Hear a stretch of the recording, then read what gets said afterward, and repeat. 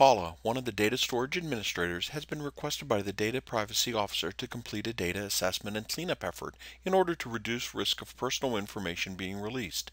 She begins by understanding and then filtering the data. Upon completing analysis, she takes action to manage the data, reducing risk to the business.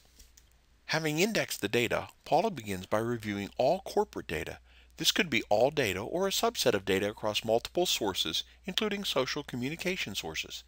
Visualizations assist in targeting additional analysis.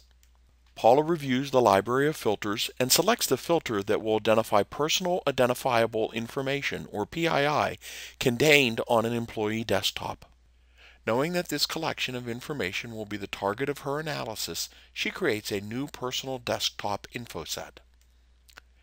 Noting the reduced content, Paula reviews the resulting information and begins additional analysis. She creates a new filter targeting specific categories of personal information, such as credit card information and social security numbers. When creating a new filter, Paula has multiple filtering capabilities which she can add to the filter library upon completion. Having identified these exposures and wanting to take immediate action, Paula creates a new personal identification and financial information info set. After a quick review, she selects to act on this information. Paula takes action by moving it to a secure repository where additional analysis, such as discussions with the content owner, can be completed before the exposures are ultimately resolved. She selects to have this action take effect immediately in order to eliminate the risk of inadvertent release. Paula reviews details of the execution log and confirms that the action was completed and the content was secured with no exceptions.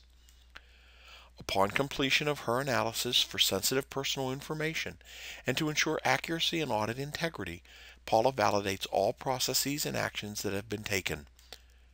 She creates a final report of her activities and results and then emails the report to the Data Privacy Officer for his records. Today we have seen how a data storage administrator was able to understand, analyze, and manage sensitive personal information in order to reduce risk from legacy data. For more information, please contact IBM. Thank you.